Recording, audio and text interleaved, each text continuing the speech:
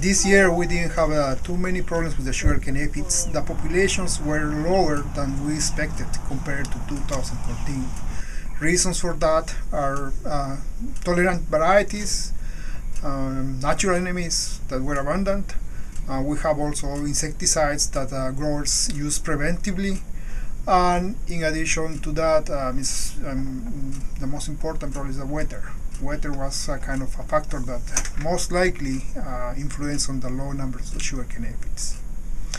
Now, these populations were very similar just across the border in Mexico. Growers there didn't have too much problems. Still, some growers use insecticides as a preventive way.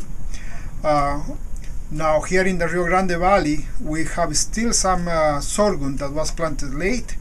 They are still on the growing stage, and probably we have one more month to be harvested.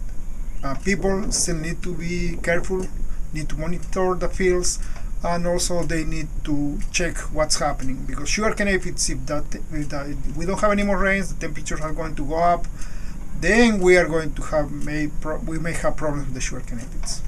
One of the reasons we don't have large numbers of sugarcane aphids this year is because we have natural enemies. One of the most important natural enemies are the parasitoids. Among them, we have these aphelinous wasps that lay the eggs into the aphid, and then these eggs hatch inside the aphid and they start to feed the aphids. So the aphids die, they are not going to develop anymore.